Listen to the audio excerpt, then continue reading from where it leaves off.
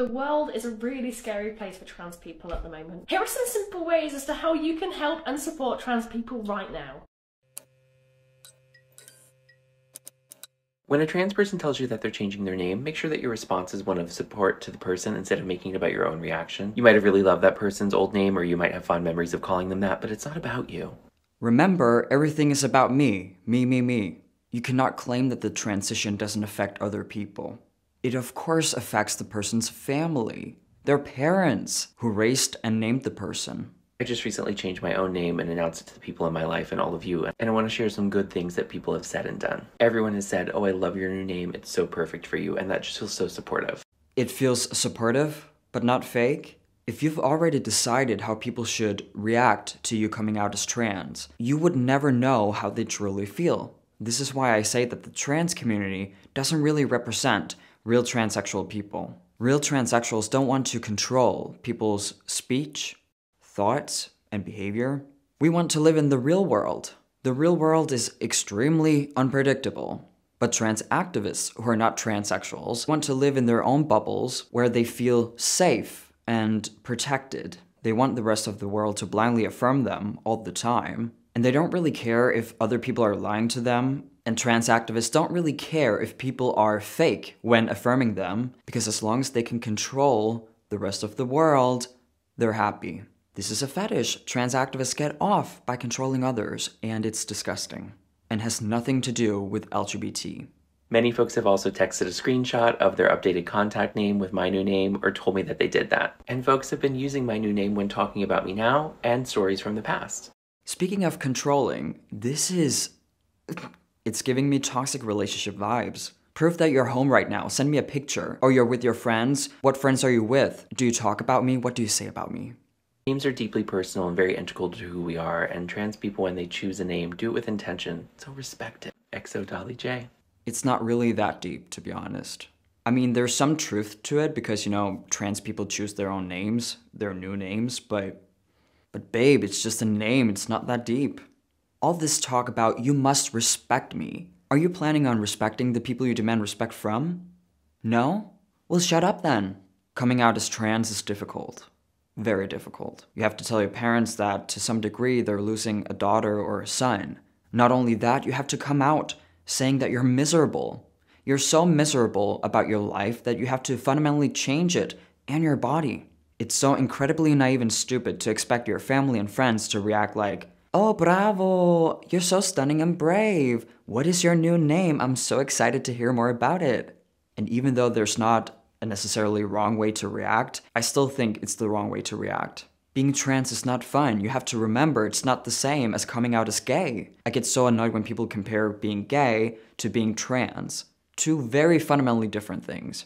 Living a transsexual life means that you're going to be medicalized for life. Of course, you can live a somewhat normal life as a trans person. I'm very happy with my life, and I also feel great mentally and physically. But when you first come out to the people you love, it's only natural that they're going to be sad, if not devastated. It's totally valid, and no one should police that.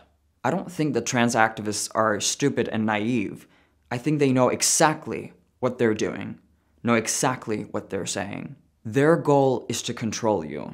Maybe it doesn't make sense to normal and nice people, but you gotta remember, not all people are nice and normal. Here are 3 quick language changes to make you a better ally to the trans community. What I'm not gonna say is, no matter what you say, no matter what you do, you will never be a good enough ally because it's more fun to feel superior to you, and it's more fun to control you. Number 1, asking someone for their pronouns, not their preferred pronouns. I obviously don't get easily offended, but if you truly want to offend me, ask me what my pronouns are. And I've experienced this multiple times, and I got offended. I responded with, I did not transition, I did not take testosterone, cut off my breasts in order for people to ask, what are your pronouns? Because I'm not gonna assume. Please assume. That's the point. The video I'm reacting to is about how to please trans activists, but not transsexual people. If you truly want to be a trans ally, meaning just a decent human being towards trans people, do not ever ask them about their pronouns. The term preferred implies that it's a preference rather than a necessity, and for many trans people, the right pronouns feel like an absolute necessity. Dropping the preferred before pronouns implies to the person that you intend to respect who they are. Are these people okay? A person will never be truly happy if they're so addicted to being affirmed all the time, being validated. Look, your joy and your self-worth should come from within. The only person you can trust in this world is yourself. So stop being addicted to other people, in other words. Number 2, putting the space after the word trans. The word trans is an adjective, a describing word, whereas words like man, woman, and person are nouns. If this doesn't look right, then this shouldn't look right either. It might seem like a small thing, but it actually makes a huge amount of difference. No, trans man is the term and the descriptor. A trans man is not a man with a trans experience. What's the point then? Then they can't be trans if they're already men to begin with. Just because you're ashamed of being trans doesn't mean that trans men are men. The world is a really scary place for trans people at the moment, but here are some simple ways as to how you can help and support trans people right now. Number 1, donate to charities that help and advocate for trans people, like these. So in other words, give us money or you're a transphobe. Okay, she didn't say that, but still. No, you don't need to pay any organizations in order to support trans people. I hope you all know this already. Number 2, testify and sign petitions against transphobia, bills, laws in your country. Hang on, it's not transphobic in any way if you're not supporting sterilizing gender-confused children with puberty blockers and cross-sex hormones. And shame on you for being against the laws that will protect these children. Leave kids alone. Number 4, support trans-owned businesses, creators, artists, people trying to make a living, their surgery or hormone fundraisers. I can't with these fundraisers. Pay for my top surgery, pay for my gender-affirming care. Please don't. Most of the time, it's not real trans people demanding you to pay them for their surgeries. But I kind of like her idea, supporting trans artists, trans creators. I'm just kidding. Number 5, be vocal publicly about supporting trans people. This equally means that you should challenge those with transphobic views or try to educate those who don't understand trans issues. No, you don't have to say anything in public if you don't want to. Stop controlling other people's speech, honey. It's not a good look. I can't stand how these activists are demanding such a weird and fake behavior from other people. What is the point then? Like, does it even feel good when they finally say something that you demanded them to say? I've heard the occasional, "Oh, you're so brave, Marcus," when I talk about my gender journey. And I think it's superficial. I don't think me being trans is brave. But if someone is calling me brave due to the work I do, I actually feel like they mean it, because it makes a little bit more sense. If you want to share with the world that you support certain trans people, please do. Please share my channel, Buck Angel's channel, Blair White's channel, Sarah Higdon's channel. That would be super awesome. And if you don't want to, that's fine too.